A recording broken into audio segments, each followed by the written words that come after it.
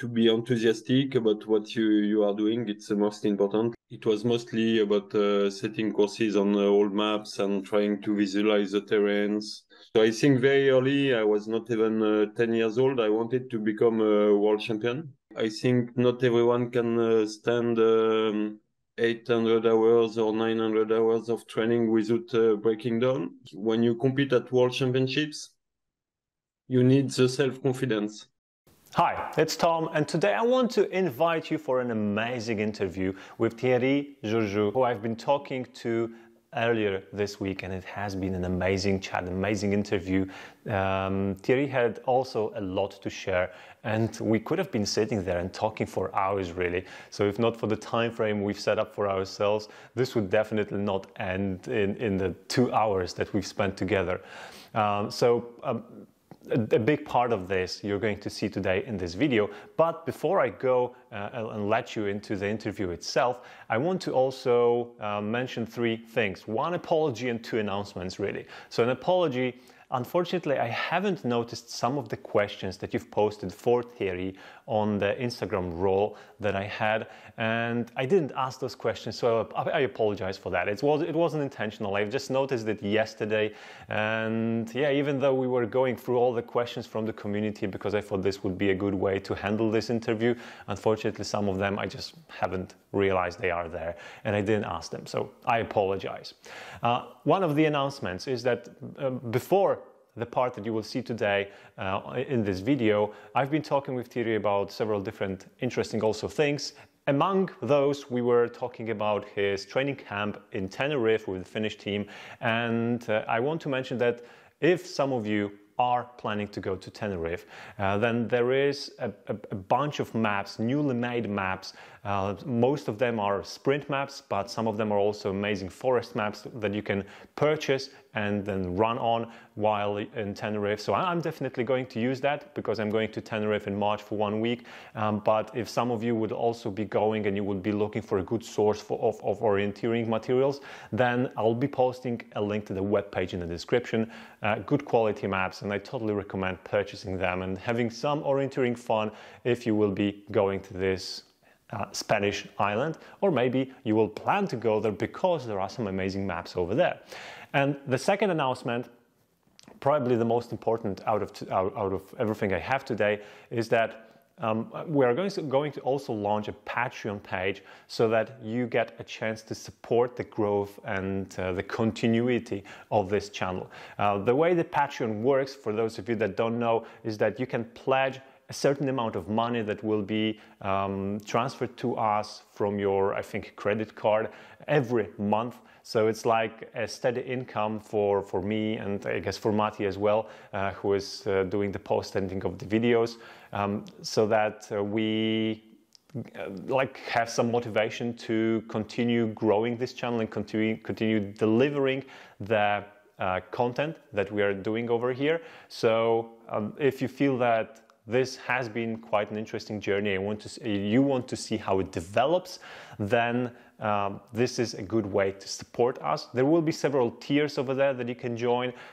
Some of them will also give you additional benefits, like access, for example, to non-published materials from the interviews that we are having. So, for example, from the chat this week that I had with Thierry, some of the materials will only be available to the Patreon supporters, and I think it's worth seeing those. Also, I'm also planning to let some of you actually access the chats I'm going to have with different people, so that you get the chance to ask some questions live as we go through our discussion, or just participate in the chat, in the interview live as it's being recorded on the Zoom platform. So if this sounds interesting, we'll be absolutely grateful for all the support that we can get over here. And without further ado, ladies and gentlemen, Thierry Georgiou. Hello everybody. Today we are talking with Thierry Georgiou, a legend from the orienteering world. My name is Tom. This is Into the Forest I Go, a channel about orienteering, running with the map and compass. If you want to learn more about this, then stay with us until the end of the video, or just explore other videos on the channel. And with this, we are going to kick this chat with Thierry Georgiou off. And today we meeting for the first time, hopefully not the last time, and we are going to be going mainly through the questions that came through all the viewers of the channel, because this is done for you. So I feel like if you had questions, and there are a lot of them, if I won't have an opportunity to ask them, I will let you down. So that's why I wanted to start with everything that we got from the users, and then we will just carry on with anything that's left, although we also have a time limit. So let's see how it goes. Welcome, Thierry. Thank you. Very nice to be with you. I have been looking all the video you have been publishing, and I think it's very nice to have people like you who try to spread a little bit some good stuff around orienteering. It's quite little available online, so it's very nice to be online with you today. Thank you. Yeah, it's one of the goals of the channel to spread some orienteering professional knowledge, really. That's what I'm aiming at. And I think we're getting there slowly. All right, so I didn't write who the questions are from, but that doesn't really matter. And they are not ordered in any particular order. So I'll just start with the first one. How much time did you spend on map analysis and other similar off-running or off-gym activities when you were still a professional runner? So I'm usually advocating that this is a huge part of the training, and you should do it a lot if you want to aim for the highest success in orienteering. But one of the viewers asked, how much time did you spend on it? It's hard to give a number, but of course I was spending quite much time preparing for big competition. So it means looking at the old map, setting courses, doing a lot of visualization has always been a very important part of my process. I think the months before World Championships, I was always starting my day with a morning run, with a map, with a course of the on the map of the embargoed area. So just to create mental pictures. So this part was a very important part of a process. Of course, trying to collect as much information as possible before the competition. So you know, it's a big mental game what we are doing. Like you just get one chance, you just visit for the first time the competition terrains, but you need to build up this kind of feeling like it's not the first time you will do this. So it's I have always seen this as all the preparation to feel like it's just doing it one more time. So I was investing a lot of time in the mental preparation. So for me, basically, it was just running with a map and trying to build up scenarios, or like trying to visualize the terrains. And then it was bringing me a lot of confidence, and also make me feel very relaxed before the competition, because I felt okay, but I have done this like 100 times in my mind, so it's just a continuity of it. And but to give a number, of course, when I was injured or I was playing some catching features, this kind of stuff, looking quite much GPS tracking, but it was mostly about setting courses on old maps and trying to visualize the terrains, trying to play my World Championships race in my mind. So it was what I was doing. So I can't give a full number, but of course I was full-time professional. So I was thinking about my work race every hour during the day. Cool. Awesome. You touched a very interesting topic. I have a question about it from my side. So maybe we'll get to it later, maybe another time. But I think visualization is super interesting. I really believe in it. I've seen some interesting studies regarding the visualization, and I know how powerful it is.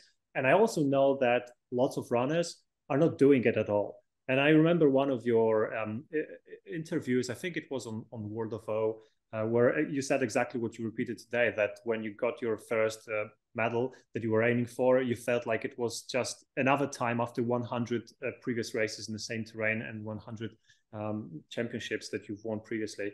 And that's a really powerful part of the visualization. So I would maybe like to get into this maybe later, maybe next time. about the process of how you're doing the visualization, what's important in it. But I just wanted to emphasize that this is like an important part of what you said. Okay, the second one is, who is the GOAT? All right, so I can see you smiling, which means you know what GOAT is, do you? Of course I know. Okay, no, so but this, I think it's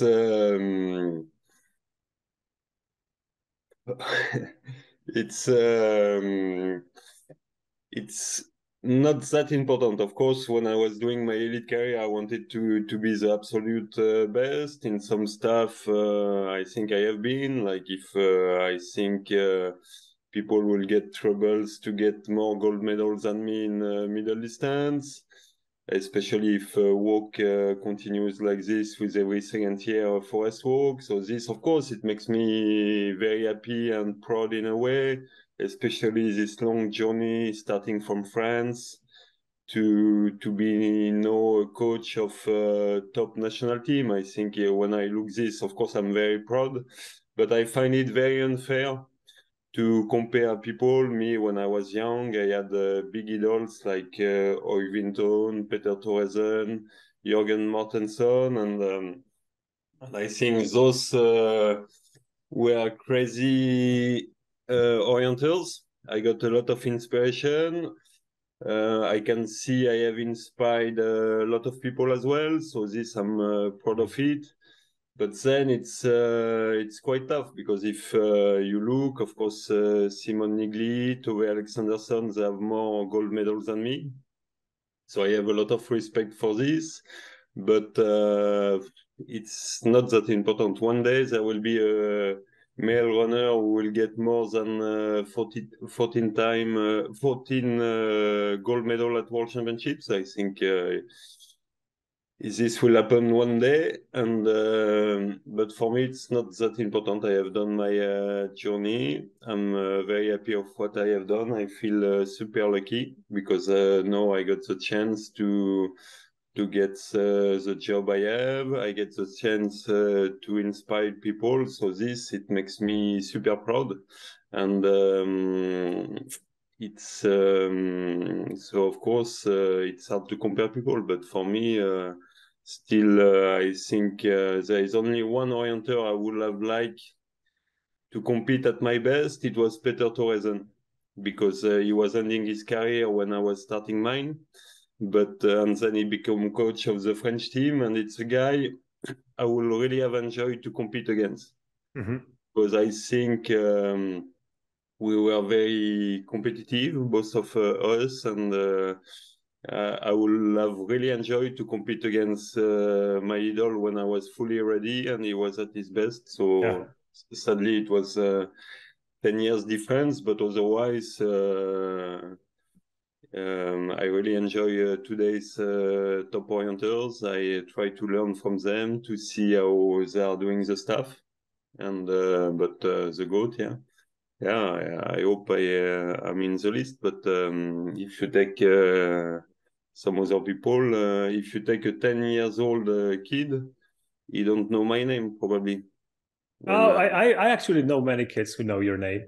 Okay. So I think you're still on the list. But yeah. I absolutely. But I will soon disappear from the list, and it's I mean, it's possible. You will be somewhere in the archives.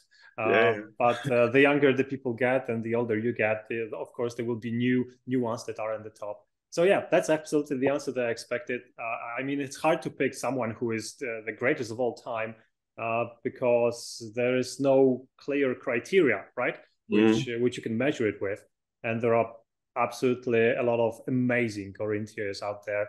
The ones that you've mentioned, of course. I would add, just from the top of my head, very quickly, Daniel Hubmann to the list as well. I mean, he's the great champion and an inspiration to many people as well.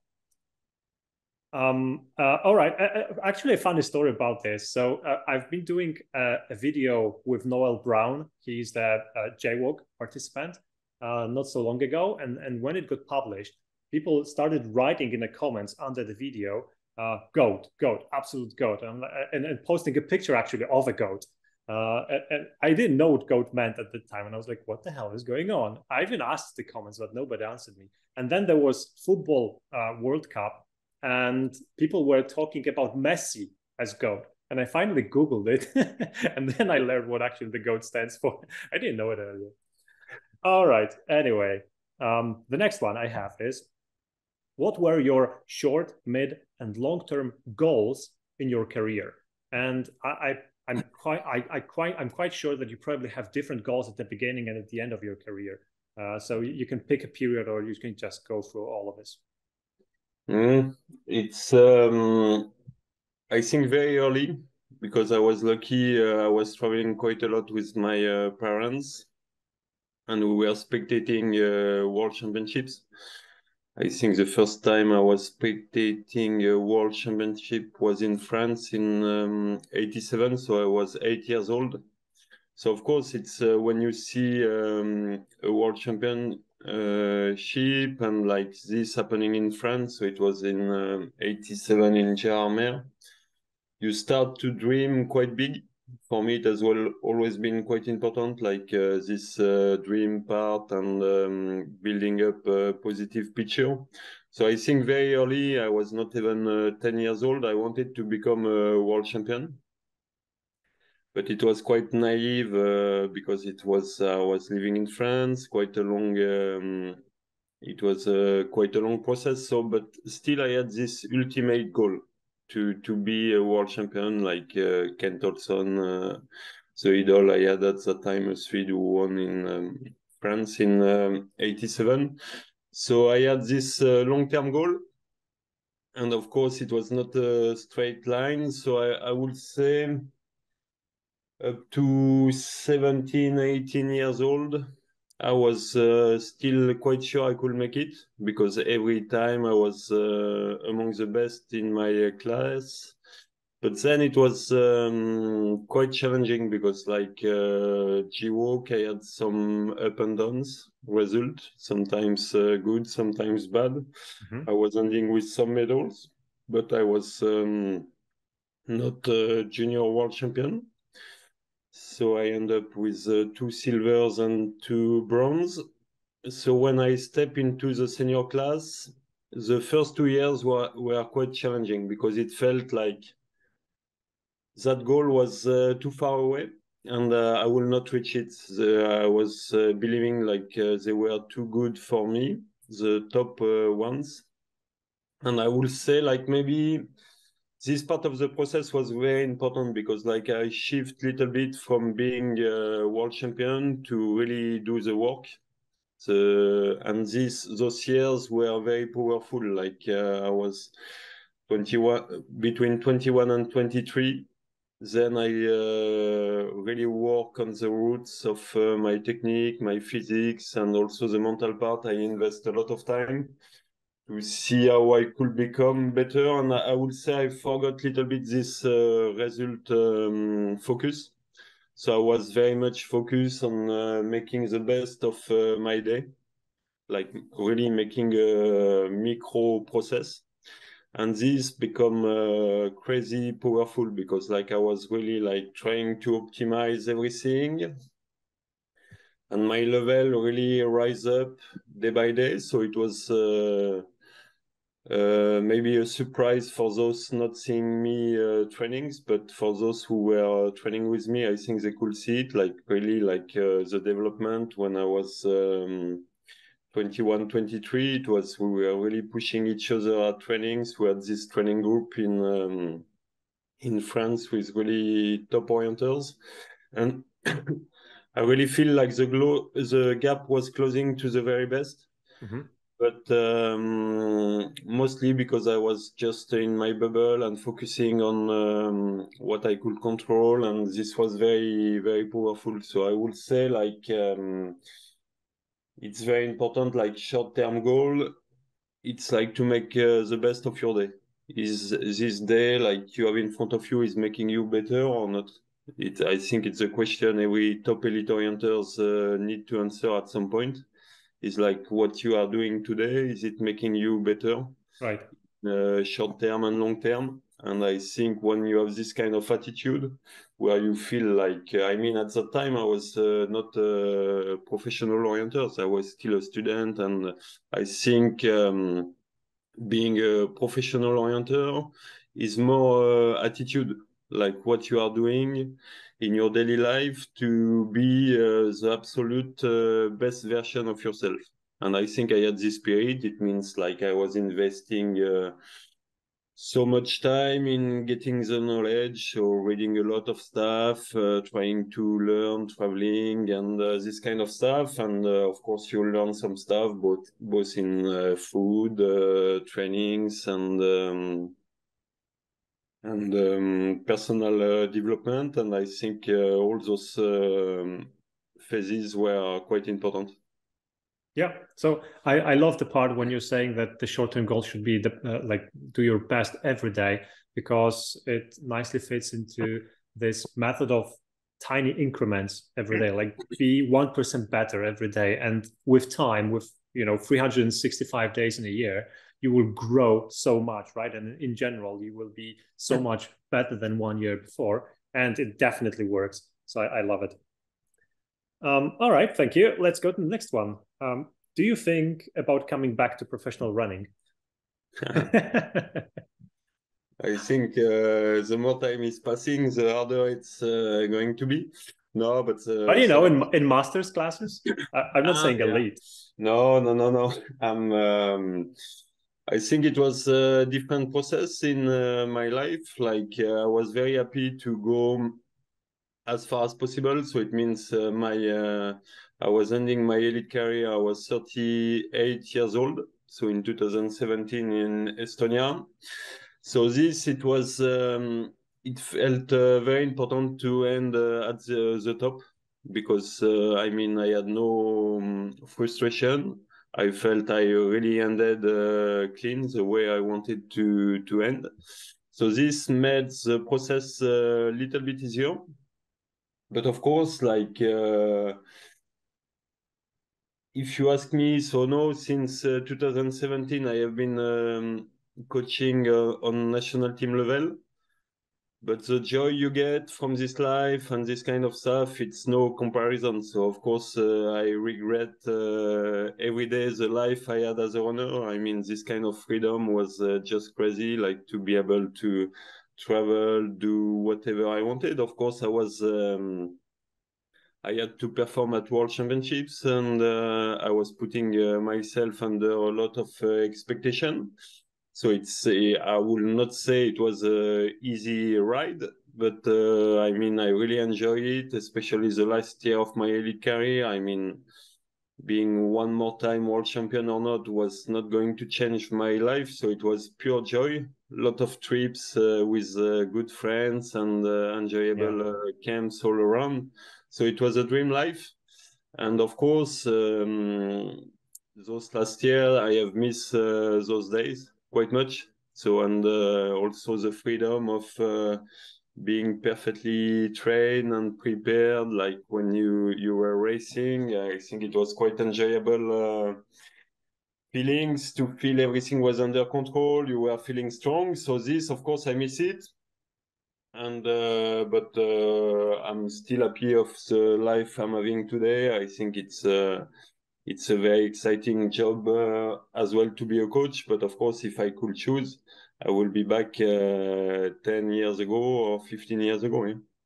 Yeah, probably everybody would. To be like 10 years younger and be able to repeat stuff again that we were doing when we were younger. It's always awesome.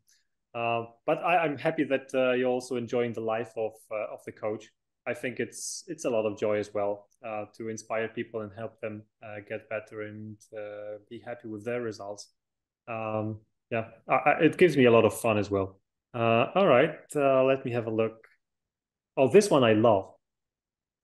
I love it because I always have problems with it. So someone is asking, what did you do to prevent injuries? So I actually don't remember. I have been following your career, and I don't remember. Did you have any world orienteering champs where you couldn't run because you were injured? I think something like this happened, but I don't remember when. No, it's I mean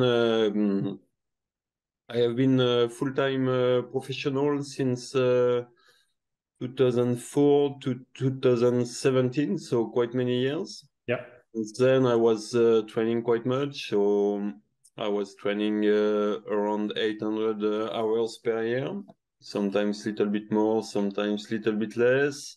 During my elite career, I got 3 stress fractures. So little bit of overuse, and because I was running quite a lot, it was quite many hours of runnings. And so I would say from what I see as a coach and 3 stress fracture, it was not much.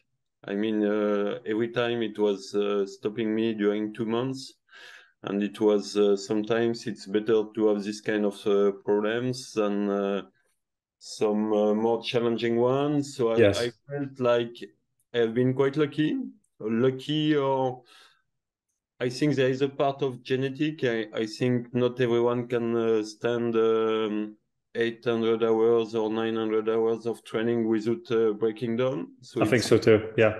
The process, I think we don't have all the same body, but also what I was doing, and which was quite important, is like, I think a typical mistake is like people start doing alternative trainings when they are injured.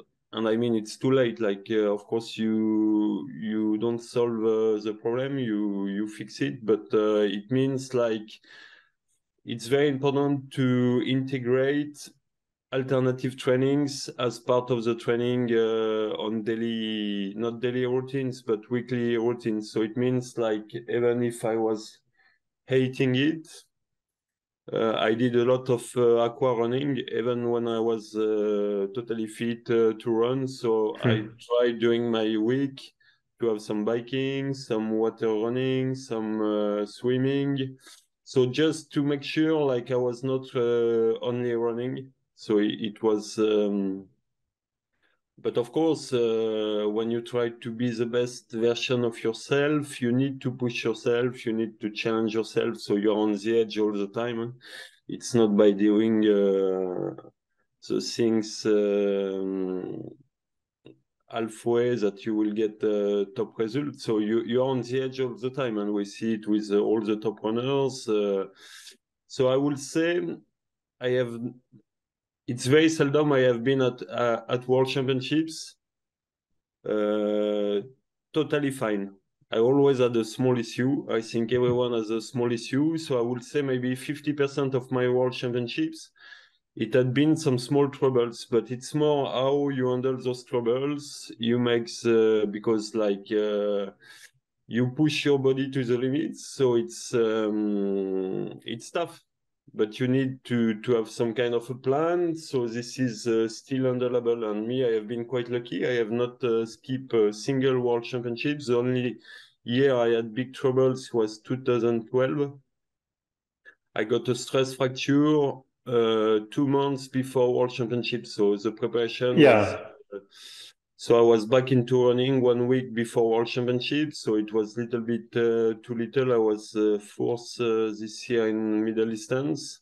But then the preparation, I tend to say it was my best World Championships ever, because like the motivation I had, I was doing 3 water running trainings per day in the last 2 months during 2 months. So the preparation was crazy. And I'm still, even though it was not a medal, I was very proud, maybe not the D-Day, but some weeks after and things like this, I was very proud I could prepare for this championship this way. I was really trying to maximize my chances. And it was tough, but it was a fun experience to prepare World Championships a bit in a different way. So yeah, it's really like one advice I give to all the youngsters and things like this. Don't wait to be injured to think about the running load and how you integrate alternative trainings. It's if you wait to be injured to put in alternative trainings in your routines, then it won't work in long term, because you will be on the edge all the time, and so you need to find a good balance, and it's very important to have some days where you are on bike or on water running, and so the body can have time to reload a little bit. Yeah. Okay. So exactly as I expected, there is no magic pill. You just have to do your core training and be consistent with it, and make sure that it's like weaved in into your routine, training routine, and then it's going to be well. It may be better, but it's of course no guarantee. As you said, genetics definitely play a role. A funny thing is that my brother and I, we've both been doing orienteering since we were little, and I always had problems with injuries, and he almost never has any injuries, even though he's training a lot harder than me because he can. So even if you have the same parents, sometimes it doesn't even work the same way. Let me look at the list. Next one is, what would you do better as a junior? What should these young people focus on?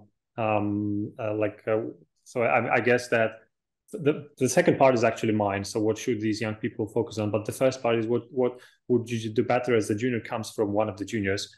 So if you remember your junior years, and you've already mentioned that you haven't been the top one, at least at jaywalks, what do you think you were missing during that time?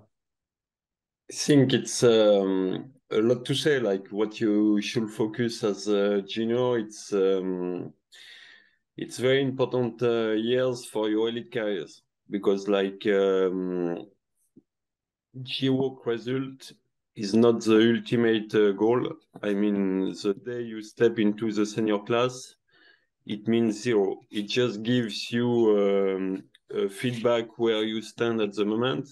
Yes. But then it's the opening of hopefully a very long career, where a lot will happen, with a lot of ups and downs, and you are an unfinished product. So you really need to think what you need to do now to get even better 5-10 years later. So it's sometimes I think juniors, they look a little bit for shortcuts to get the best possible result at GWOC. But me, I got very happy. I just got a silver and bronze medal at GWOC because I was still very hungry. And the day I step into senior class, I still had this long-term goal. And so it felt quite important. But I would say it's one of my philosophy. I think, like, when you compete at World Championships, you need the self-confidence. This is, for me, something very important. Maybe we'll discuss about it now or in the future, but it's all about, of course, it's about trainings. You need to be strong physically and technically, but I mean, the self-confidence is everything. When you stand 1 minute before the race of your year at walk, of course, it's a lot happening in this last minute, and you need to believe you are able to perform that day, and a normal race will be good enough to get a result. So a lot about self-confidence. And if I see my elite career, I had a lot of confidence, mostly because I could rely very much on my orienteering technique. It's why I was investing so much time into orienteering. Because then it becomes very hard to make a mistake. Like I had so much trust in my technique. I was practicing almost every day with a map, so it means like my technique was very reliable in every type of terrains, and this was bringing me so much confidence, because the morning of the World Championships, I knew it will be very hard to make a mistake. So, I mean, this kind of confidence bring you all the way to the start and during the race, if you do the same stuff as... so I was really seeing competing as a continuity of my trainings. And of course, if I was a junior head coach at the moment, it's something I will in phase a lot, like invest in trainings, put some hours in forest with the maps, because those years are so important. It's like if you enter the senior classes with some weaknesses, of course you will have time to work on it at some point and things like this, but the number of technical hours or technical trainings you have as a juniors are really important for the senior class, because it's where you shape up yourself. You need to understand the contours, you need to know how you use your compass. And if you step in the senior class with big weaknesses with your technique, it will be challenging, because of course they run a little bit faster in the senior class, and you have nowhere to hide very much. So if on top of that you make mistakes technically, then those first are very important. So I would say as a juniors, your main focus is to put some hours in technical work. For me, it has always been a lot of hours as a juniors, and it was not so important. I was as a junior just training 450 hours, but that means 50% were orienteering technique. So it means quite a lot, yeah. Yeah, I love this, because my philosophy as a coach as well is, for example, when we're doing the training camps, we are not doing any pure running sessions. If we're going running, it's a forest race, it's a sprint race, right? It's definitely with the map. And that's because I believe that first you need to get your orienteering technique to the highest possible level, and then you can worry about your physical preparation. And I think I've been inspired to believe in this, partly by you, because when I was following your career, it was always amazing to me how good technically you were. But I also absolutely agree, and this is exactly my way of thinking as well, with what you said, that when you're approaching the race and you want to have this confidence, and you get to choose one, and the options are be confident in your orienteering technique and be confident in your running speed. You should always take the first one, because the first one is, if you're not confident in this area, it's a much bigger variable. So the spread of mistakes that can happen because of imperfect orienteering technique, it's much bigger than the spread of time difference when you're having a worse day because of your physical preparation. Yeah, of course, you are right, but I would say it's very nice to, when you are young seniors, to have at least one strength. And if it's the physical part, it will help as well. Because if you are the strongest physically, it will bring some confidence. So for me, it was not my strength. My strength was the technique. But just as you say, you see, a season is a continuity of races. You have those races in spring. Now in February, the runners will start to compete a little bit in Spain, in Portugal. And of course, all those competitions, they are not world championships. So they are not that important, but every race will bring some confidence for world championships. And for me, it was quite important to perform already quite well in February, because I could feel like it was giving me a lot of peace in the process. And yes. I think when you have a good technique, you won't do a 5-minute mistake on first control. Exactly. Of course, it helps a little bit at warm up, when you start to warm up and to enter the race, you have this self-confidence. So for me, it's why the technique is so important. It's because it's bringing some calmness and some relaxing feelings before the start. And also, well, okay, we could probably talk about this for a long time. I'm just going to get to the next question. Because there are still quite a lot of them left. So the next one is, have you been doing any special training sessions to train your visual memory and eye quickness? Did you run normal running sessions, for example, with the map? I'm sure you did, because I read it in one of the articles. Of course, it's a lot of ways to develop this, and I think the more maps you look, the better you get at extracting the feature, and also your map reading technique is quite important. Do you use one hand, two hands? So to stabilize the map so you can get more information. So for me, it's the most important is we come back to this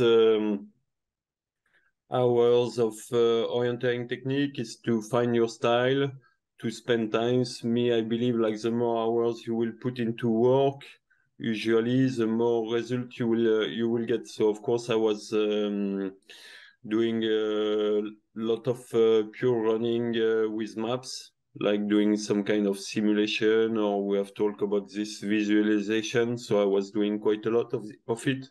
So it becomes very easy to extract feature from the map at different scale, 1 to 15,000. Of course, it's a different practice. You need to practice a little bit. At the end of my career, I was using quite much this magnifying glass. Yeah, so to get more flow in my navigation in long distance. So I think it's just practicing a lot with a map, but it won't come by itself. So it's like putting hours of work and doing this. But I did, of course, a lot of intervals trainings with maps, both the first 5-10 seconds after you stop the interval, so to read some stuff. So a lot of stuff. Also, when I was doing water running, I was doing a lot of it with maps in the pool. So it's everything goes together. So I felt like for me it was very important to try to, it's not because you are not on the terrain at the moment that you can't create mental picture and this kind of stuff, and also to see how you will read the map. I think we all see it. It's when you change compass or the first trainings, you feel like everything is different, and so it shows quite well how important are the part of the routines and your habits. So I feel like if you don't put those hours of practice, it's hard to become a master. Yeah. And when you were doing those training sessions with the map, can you give like an example of what you were doing with the map specifically? So were you, for example, picking route choices, or what was it? Well, I have tried many different things during my elite career. When I was juniors, I was doing different type of exercise. So it could be some exercise memorizing stuff, like for example, in one map you had a line, so you try to run mentally this line, and then at the end of the next intervals you were getting another map with some controls, and then you try to see if what you had in mind was passing through those controls. So I think it's quite there are a lot of different type of trainings you can do, I think. But at the end of my elite career, I realized the most, maybe also because I had developed these abilities to create a mental picture and things like this, I was doing it very simple. A course on the map, that was it. And then I was seeing myself, I think I become very good at creating mental picture of the terrains. So just running the course mentally. So it means like and then I had been in so many different type of terrains, in so many different race situations, that basically I was going out of the home. I had my map, and then the first 5 minutes, I was not looking at the map so much. I was thinking, okay, now you are at the warm-up of World Championships. So what do you think? Like today, it's a good day. Like no, physically, I'm not feeling good. Okay, and then you can see a little bit your competitors. So everything in your mind, like you play a movie, and Again, the visualization, right? yeah, and like trying to put what you are working in practice. So it means like you see yourself doing your last past ones, and you try to repeat a little bit what you want to have at World Championships. So it's different. It can be different stuff. For example, the last World Championships I had, I knew the emotional part will be quite important. So I try to repeat myself, like, okay, how you want to end up. You want to be proud of yourself, to have deal with this kind of emotional load, like you feel like you are strong, and so you try to reinforce all the process. And I think it's not something you can start the day before the race. It's No. it's a long process, and then you start to look at your map, and then you imagine you are in the start box, still doing this by running. It can be this speed run, and then you look the map, try to extract the feature, and I mean, at some point, a map is almost becoming like a book. Eh? It's like a story coming up, like the features, they are jumping to your eyes. You see, like, okay, I want to see this, it will be. And I think I could really see a difference during my elite career. Like, the more experience I was getting, then it was flow of information, a map. Like, you could really see, because you had been so many times in those kind of situation, like when you were seeing, like, for example, a flat part just before attacking the controls and things like this, you knew exactly, like, okay, at this point I need to really, it's where, like, I need to be super precise. And then you see a little bit, like, it's what I was calling the matrix at some point. It's like you feel like you really have a good picture when you are in a good mood and fresh and well prepared. You really get this flow of information where it will be very important to be at 100% of focus and this kind of things, where you can make big mistake. And this, it was at the end of my elite career, it was really crazy how much just the training from the door like this with a map could bring to the process, because you were looking the map. You, of course, you still could be wrong at some place, and it was important to have relevant training camps and this kind of stuff to keep collecting more and more information. But nowadays, even as a coach, when you set a course and things like this, you can really see, like, okay, this they will struggle at this point, because, like, this they need to be accurate, and they can do, the risk of mistake is 3 times more than 50 meters before. So it's this kind of, and of course, if you have this kind of feelings and knowledge as a runners, it's you can perform quite at a quite high level, because you have understand everything about what's elite navigation, and this kind of the risk level where you need to put your focus during a race. And this, I think you can practice it a lot even without being on spot here. Yeah. The two things, for example, I mean, there are, as you say, many ways of doing this. But the two ones that we did recently, for example, in our club, is one, you go to the running training with the map that has a course, and your goal is to run through the course. It has, like, let's say 15 controls. As you said, visualize not just which route you will take, but actually visualize how you're running through different terrain features. So remember that you're crossing the hill, that you're crossing the marsh, that you're going on the left side of the bushes, and so on, right? So try to visualize the course together with picking route choices. And then at the end of the training, you get a blank map again with no course on it, and you have to, like, redraw the course with the route choices. So this is like kind of the memory exercise. Yeah, very good.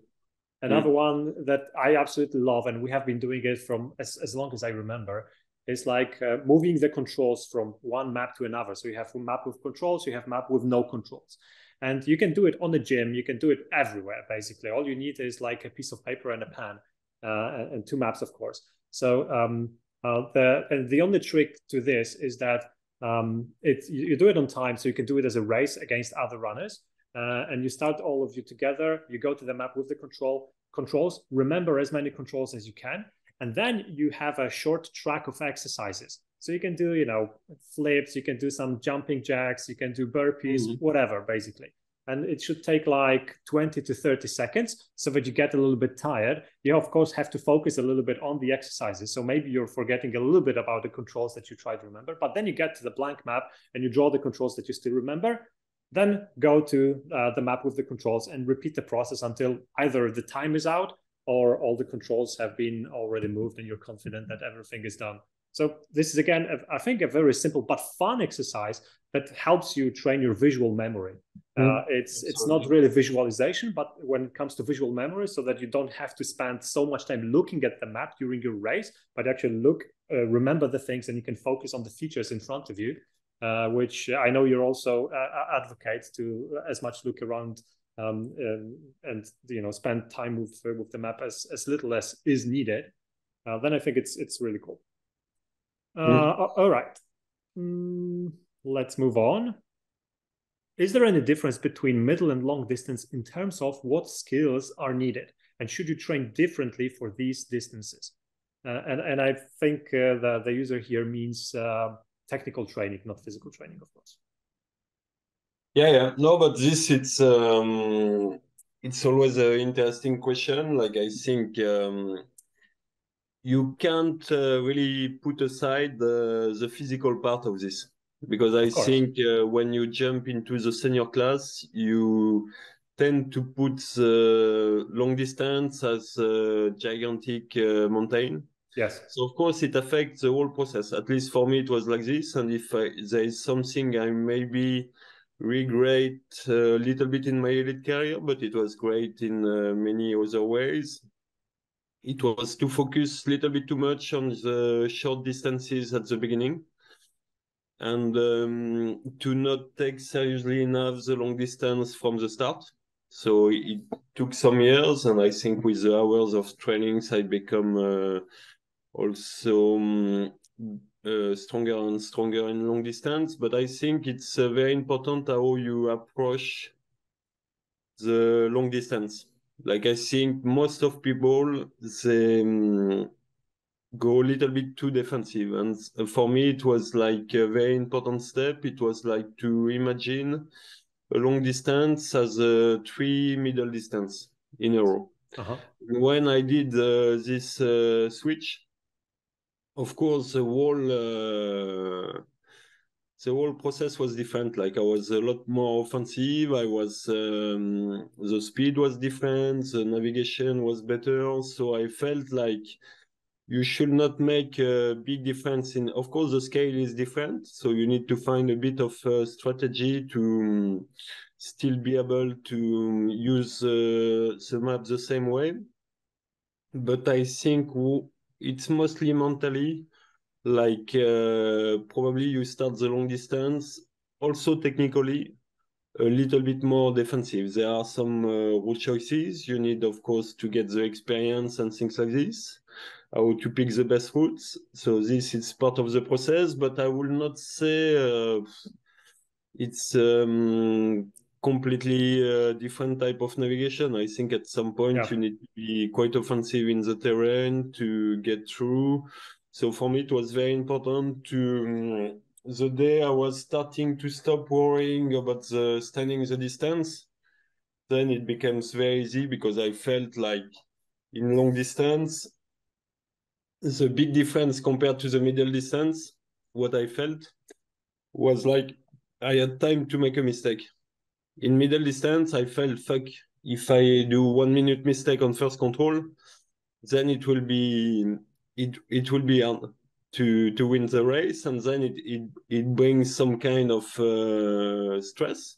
Like you feel you need to, and in long distance, I felt it was so enjoyable at the end of my career because I felt physically I was prepared, and also I felt I have time to maybe make a 2 minute mistake and it's not over, because like in 1 hour 30 or 1 hour 40, most probably I will have time, if I do well in the other part, to catch up. And the stress I had before the middle distance or the long distance was completely different.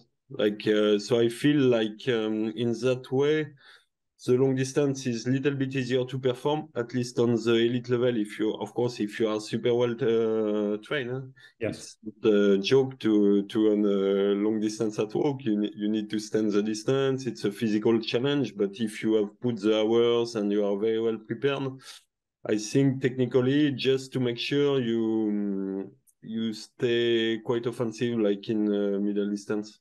Yeah, I totally agree. So I have this one athlete I'm working with, and he always says that at least on the national level, he feels like he's physically a little bit better than all of the competitors. So he also has this cushion that allows him to be still confident in his performance, even if he makes 1 or 2 minutes of mistakes, because he knows he can catch up physically if he keeps avoiding like bigger mistakes in the later part of the race. So I think it helps. I also think that in general, there aren't many big differences when it comes to orienteering techniques between middle and the long. I think the only one is really picking route choices on those long legs. And this you have to practice, and you have to feel confident in your abilities to get the one that will get you the best result. And I also love what you said about I never thought about it this way. So like splitting the long distance into 2 or 3 middle distances, probably 3. But I also like the other part when you said that we should be okay. We shouldn't be more defensive while running the long distance. And I've always been like this because at least during my elite career, I never was really prepared to run the long distance full speed. I knew that. So I was running always deliberately slower. But then when I got to the masters and the long races became a little bit shorter, and I felt like, okay, they are within my reach suddenly. In one of the first long distances in Polish champs that I ran, I actually decided to push with the pace from the middle distance from the start. That was my goal before the race.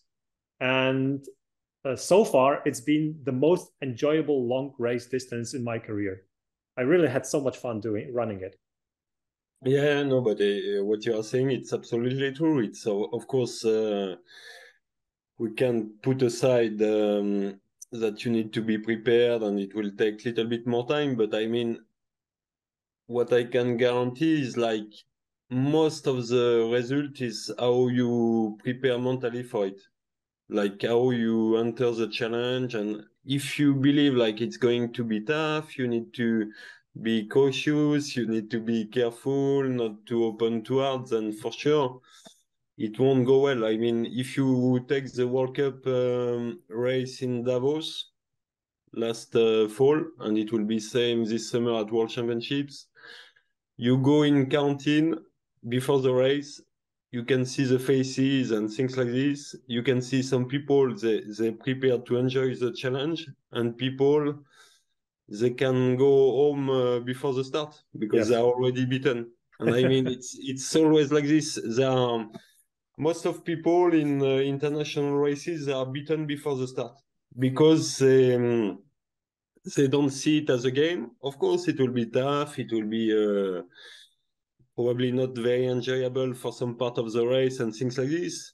But I mean, it's impossible to perform if you don't take it as a challenge and feel like, okay, yeah, let's give my best try. And for me, it took some years before I got this kind of feeling where, okay, yeah, for sure I will suffer, but this suffering part is also the fun part of it, and I'm really want to be in this position. And like and the worst things in elite career is like you come to the finish and you feel you have not give your all. And Yes. this it has happened also for me in some point and things like this. And luckily, after some years, I felt, okay, well, if I do this, I want to do it fully. So if I entered a race, it's to give my maximum and have no regret. But for sure, it's so much about how you prepare for the race and for the challenge. And if you think defensive, when the terrain is quite tough, you will be eaten by the terrain in 1 second. True. All right, I'm going to move on, although I could talk about this more as well. What's your way of doing the post-race analysis? I remember that I think you were getting the printout and you were noting at the printout how many seconds you lost at every control. And I also remember from one of the articles that you were very strict about it. And that's what I absolutely love as well. And I'm teaching it to the kids. But I'm wondering if there was more that you were doing as a post-race analysis, except from just noting how many seconds you've lost on each leg. I think it's a very important part of the process, like this. I think if now I have some distance to my elite career, and I think it's really like what makes the difference between a top elite career and average one is the quality of your analysis. Because like what is guaranteed is like it won't be a straight line. There is no one who will dominate from start to finish elite career. So there are a lot of up and downs. And what I often say, it's when you are on your low that you need this those good analyses to be able to point out and to be fair, to see what's missing, the part of the puzzle missing. So you can develop. So this part of the analysis is so important. And there are different stages of the analysis. Like, so basically, you have some people, they already start the analysis when they are racing. So this, I don't recommend it. I think like really like, I mean, you have a race to finish and I think you need to find a way that you, even if you have been doing some mistake or you feel weak physically, still you have a job to bring to the finish line. So it's a big important ability to still be in the moment. Right. So put it behind you. Whatever happened. Focus on what's in front of you. Exactly. And at that present moment, you try to get the absolutely best of the situation. But once the finish line is crossed, of course, it's very challenging time. I think you have realized it yourself. It's very different between trainings and competition, because competition, when you pass the finish line, usually in big competition, you have the speakers. If we ask 100 top elite orienters, we stop them at the last control, so they haven't get in touch with the speaker of the arena. Of course, they can have a feeling because they have catch up some runners, but we stop them at the last control. So they get no information about their result yet. We ask them, how was your race? The answers you will get will be from 1 to 10. Yes. It's really like, because you have no feedback yet. So you have a feeling, but it's kind of hard to say. Sometimes I have been very surprised by the result compared to the feeling I had during the race, mostly due to the terrain and things like this. And once you know your result, it's very hard to be fair with the analyze. Because like, once you know, like it's a top race, then, okay, you forget about everything, the struggle and things like this. You don't judge the winners, right? Yeah, exactly. So it's why it's so challenging for a coach to talk with the runners at the finish, because and it's usually the first question we get after they want to see the result, because they do this as an elite sport. So part of the result is very important in the process. But what I want to say, it's like, you need to be fair with yourself. Like, it's not because you get a top result that you have performed very well, and the opposite. Exactly. Sometimes it means like there has been a lot of good things during the race. It doesn't show yet on the result, but you are in the process. And I feel the emotional part is very important to handle. Me, I think where I was very good, and I think it's something I keep challenging people who are a little bit too quick at leaving their disappointment behind. I think you can be very frustrated, and it's a big source of energy. Of course, you need to transfer it very quick into analyze and process, but you come to the finish, you are a bomb of emotion. Yes. It's a reality of quite many people, and this, for me, I was a very bad loser, and I could be very angry at myself at the finish, and I will not drop this feeling right away because I knew it will give myself a lot of energy. So I was trying to shallow it and like say, okay, why it's like this, why today it sucks, and you are not the best. So and this, it was like I was trying to be a little bit alone in my bubble to get this negative energy to have still the feeling um, of wanting to change something. So I was not like dropping the race in one second. So, but I would say like first part, very emotional, so hard to be very fair on the analyze. So basically, right after the race, not so much about analyze, mostly about feelings. If I was happy, I will enjoy the moment. If I was sad, I will stand the pain, clap for the winners, and take as much pain as possible so I could remember this day and try to change some stuff in the future. Yeah. And then in the evening, you try to get the reason why it has been like this. So a lot of two-day rerun, so GPS comparison, split times.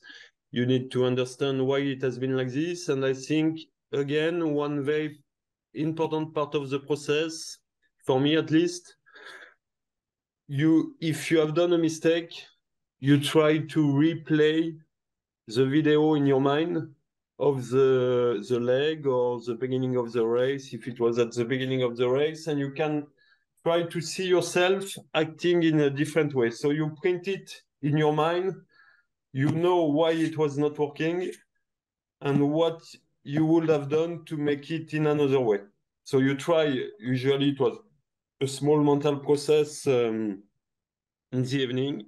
So of course, I had the map print in my mind already, but you try to see yourself navigating the right way. If it's possible, you have been back to the terrain, so you can really see live what was happening. I think every time you get a chance to go again on spot and see, it helps a lot to understand better what was happening, and then it's fine. This is a problem solved. Of course, if you have evaluate, you need to be better at compass and things like this. You will try in the coming weeks, and I was also writing quite a lot. I had a book where I was collecting my feelings after the race. So I had some kind of continuity during the season up to walk. I was not drawing the maps. I was also drawing by hand, having like a book for one season. And before the walk, the last 2-3 weeks before walk, I was looking at all those maps, trying to pick just a couple of ones where I could see some kind of behaving I wanted to avoid or I wanted to have during walk. And then I was traveling to walk with 2-3 maps and a bit of race plan. So it was a little bit this process, but very, very interesting to spend some time. Of course, it's all about the quality of the analyze who make top elite career. Like if you can really like find out what has been missing, then you will improve much quicker. And I feel like It's a challenging part for quite many because, like, of course, it's not fun to see yourself in the mirror, and to sometimes it's easier to find excuses than pointing out the right stuff. Yeah, yeah. So I'm super happy that you're emphasizing how important it is. I have been advocating on my YouTube channel that it's actually super, super important. Not so long ago, we had the first meeting of the Orienteering Academy, where we are meeting with the group of people talking about preparation for the most important races during the season. And I actually started the whole series of those meetings with the race analysis and explaining how it should be done properly. And also what you said, so visualizing yourself how you would fix the mistake that you've made. I've also included it as part of the process because I think it's so important to like not only realize what you did wrong, but actually figure out what should have been done in that situation. And of course, later on, as you said, if you identify some things that you lack as skills, you also need to find a way to work on it and improve it. Yeah. So in general, amazing answer. I loved it. All right. We still have 5 to go, but some of them are shorter. So let's see if we can get all of them. Which hand do you put your description holder on? The same one as the map and the compass, or a different one? Different one. Yeah. Yeah, yeah. Okay. So it's mostly because no, there is no particular reason. I think quite often, like I was using my both hands to hold the map. So it's just like this. So to get a little bit more stability in downhills or when you are attacking the control. So it was not a big issue with control description. Like I think everything works. I don't think it's that important, this one. Yeah, I You think so as well. I think like whatever you're used to, basically. I'm having the whole control description the same hand where my compass is and the map. I'm also very often reading the map, where holding it in both hands, so that's fine. But actually, something came to my mind as a maybe interesting thing. Lately, I've been looking at my hands, and I can definitely see like which hand I'm protecting myself from the bushes, and it's definitely this one. It has many scars, and this one doesn't have almost any of them. So I must be like protecting myself with my left hand, running through the bushes. Next one is: do you have any specific rules for folding the map during the race? Not really. I think it's something you should have asked me the question 20 years ago or 30 years ago when I was starting orienteering, because I mean, it becomes such a routine after some years that no, for me, it's always very hard to answer those kind of questions because I don't even think about it anymore. So I feel like I have a hard time to answer this question. Like I'm just trying to have the enough of the maps. I have quite big hands, so I think I don't fold it very small. I can handle big maps or things like this. No, it's I think what's very important is like to make sure more in general, like in long distance or this kind of things, you don't cover route choices option. So this, I think it's why you should make the map as big as possible. So you really have like the whole plate in front of you. And this, it's something just by practicing, you realize it a little bit, the more you run courses. And also at some point, I think it's something everyone, when the legs are crisscrossing and not quite often, but I think a little bit like everyone. Sometimes I was seeing myself, I was reading the wrong the wrong legs and then moving on the wrong line and making quite big mistakes sometimes. So this, I realized I could change it quite easily, and it becomes quite a routine. It was just on regular basis. So it means like when I was running, like to check which control the number I was going. And this, I change it in in 2 weeks. Of course, I was practicing. It's also the good stuff about practicing a lot of orienteering. It's like you get chance to create test new habits quickly, right? like this. But I mean, like, and then it become really a habit, and then this never happen again. It's like you are running a long leg in long distance or things like this. You have your and just like it takes a fraction of a second to check. Okay, 19. I go to 19. Yeah, it's correct. Like, and this it was fixed in 2-3 weeks, and I never. So I think it's like you see, like your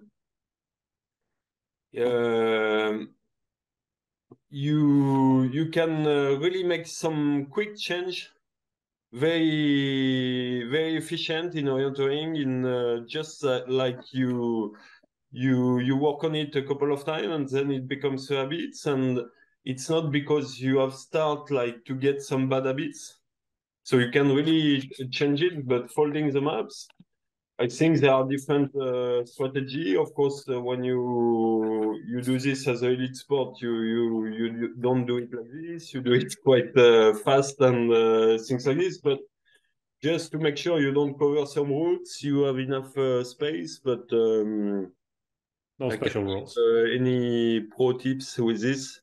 I don't. I think you just need to find what works for you. Yeah. Yeah, to be honest, I don't have any tips on this Yeah. as well. I mean, I'm trying to fold my map so it doesn't flap when I'm running, and that's basically it, right? As long as I can see my leg, I usually also try to see the next control on the map as well. So I'm not, at least need to have the control that I'm going to, and if possible, also the next one. If not, I'm usually unfolding and folding the map again so I can see, so I can already plan the route to the next control. But other than that, I just fold it however, as long as it's comfortable and my compass gets close to the line, it's fine. All right. The next one is a fun one. So, favorite type of music and food?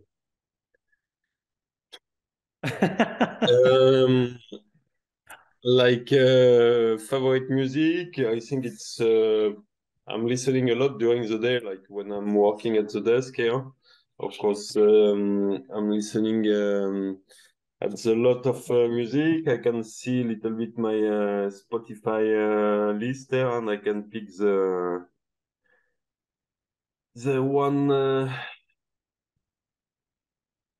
No, it's full of my kids' favorites, so they click on it. So it's so I have a hard time to find. Yeah, no, I have a lot of AC/DC, so it's quite old style. So yeah, I'm still listening quite much old hard rock. Yeah, Good. and Nothing wrong with that. food, I really enjoy cooking. So this during my elite career, of course, you get sometimes resting and things like this. So I was spending a lot of time cooking in between trainings. So I one of my favorite, it's pokeball with salmon.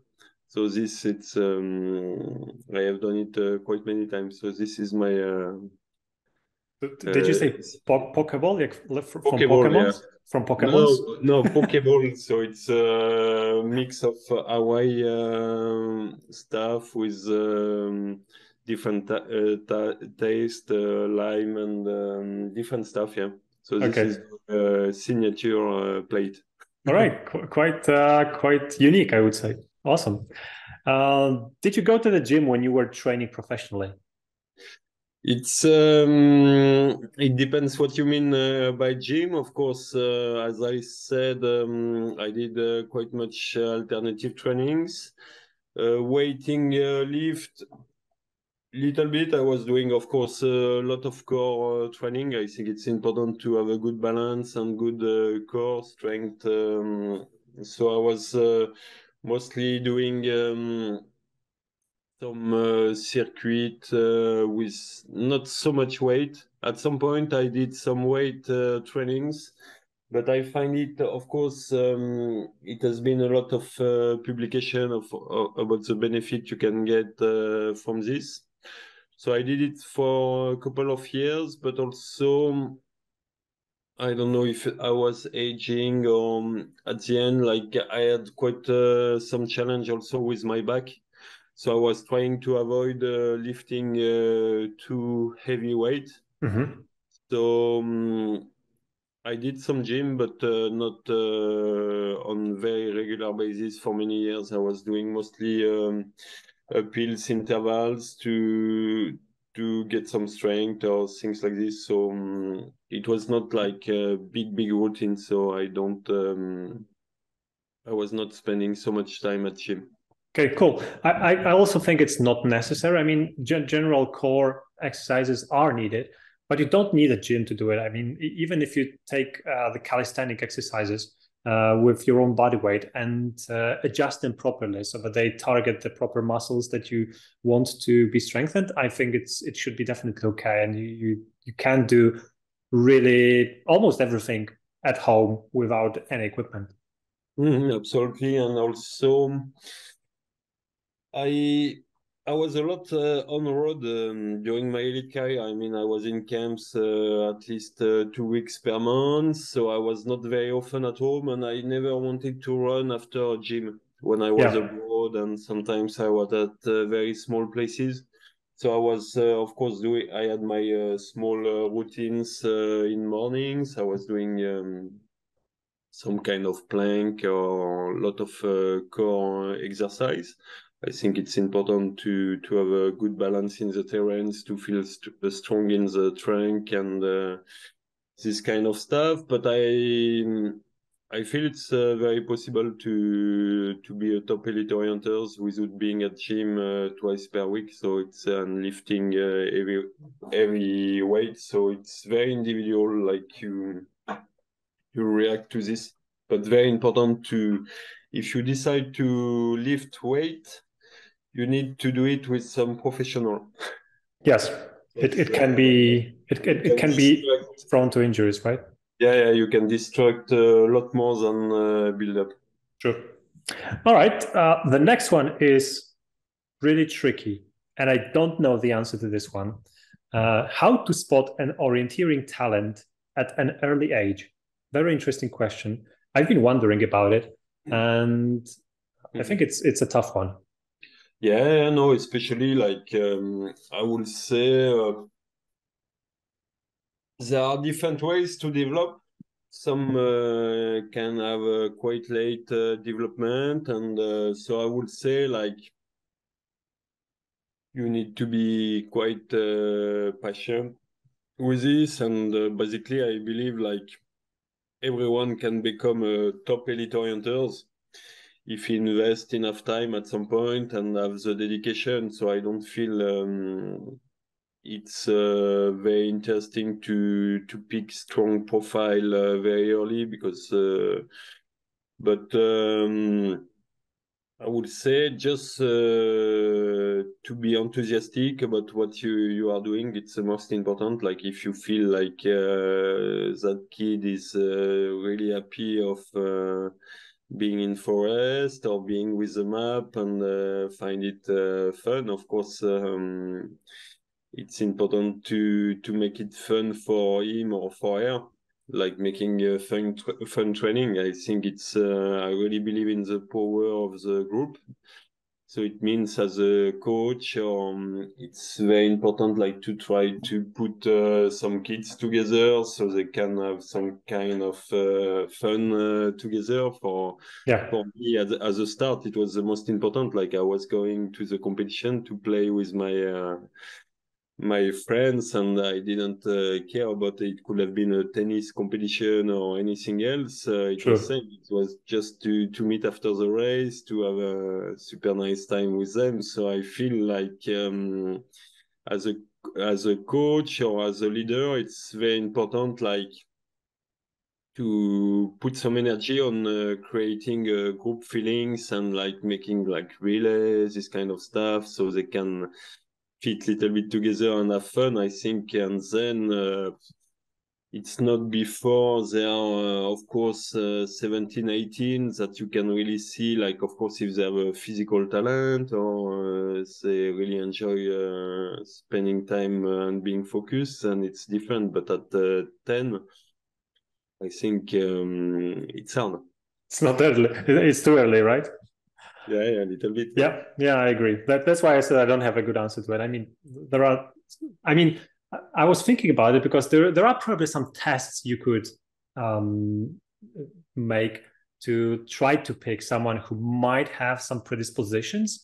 But at the same time, I think that if what you said, right, if someone is not enjoying the sport, not having fun, not being passionate about it, and will not fit into the group, well, you will lose probably the person anyway. So it doesn't really matter that much. But let's try to make it enjoyable for the youngsters, and at an early stage, we will get to pick from whoever is left, people that actually have the chance of aiming for the top spots. All right, the last one, and I think it's also a very good one. What are the benefits of night training? So we know that you've been doing quite a lot of night training at some point of your career. From what I remember, I think it was because the day training sessions were not challenging enough. I think I read it somewhere. And it says over here that it's clearly harder and forces you to be very strict with navigation process, but also route choice strategy must be different or safer, and control setting is different than day orienteering, although during training sessions you might avoid that. And then can that part be a disadvantage rather than an advantage for the training when it comes to night orienteering? Yeah, as long as there is not world championships in night orienteering, it will always be more or less. Of course, there are those big relays at night, but for me, most of the time I was running the last leg, so it was at daytime. So basically, I was just seeing night orienteering as a tool to develop my technique. I think like what you can compare of.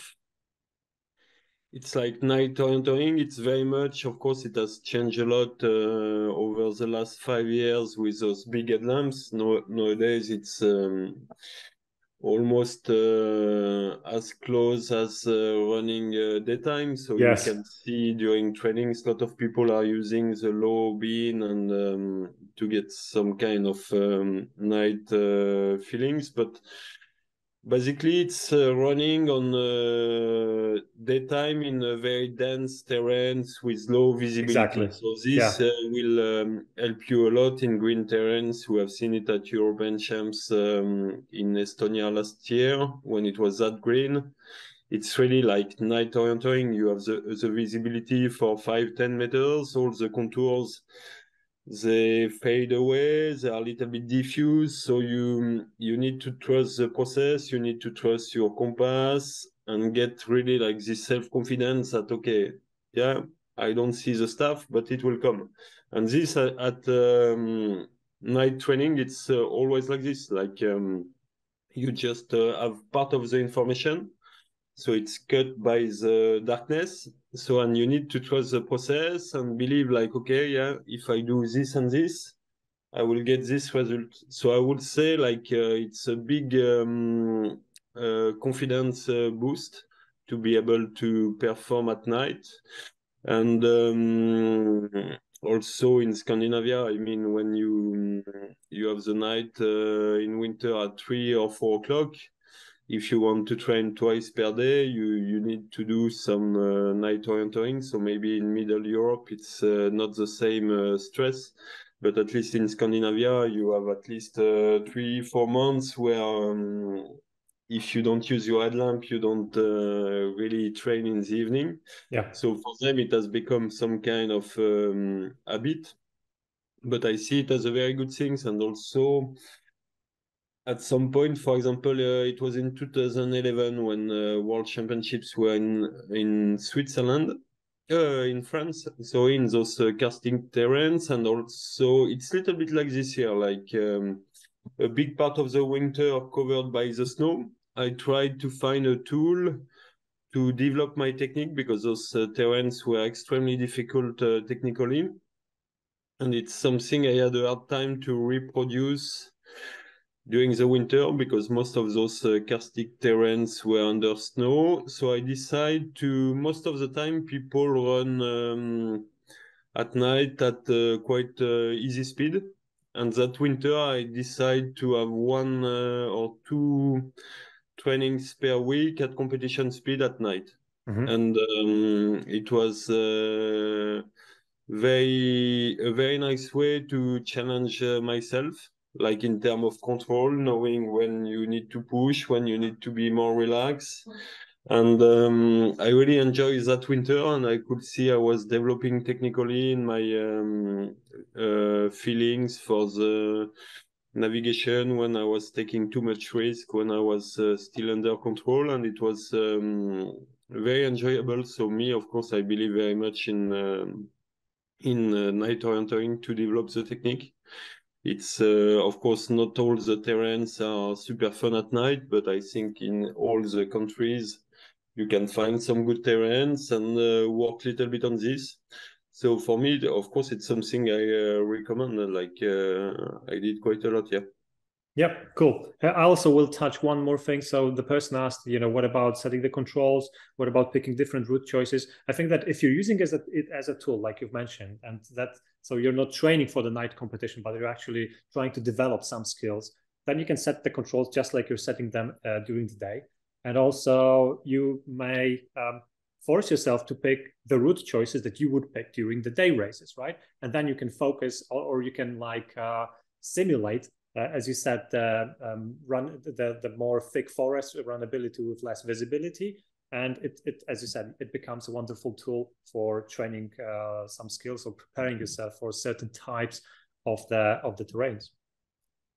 Awesome. I think that's enough. I have my own questions, but we will maybe leave them for another time. Thank you so much for joining the chat. It's been awesome and so much important, interesting insight from the chat. So it's been really, truly amazing. And I hope you've enjoyed it as well. Yeah, absolutely. And I will be always available. I think it's very important.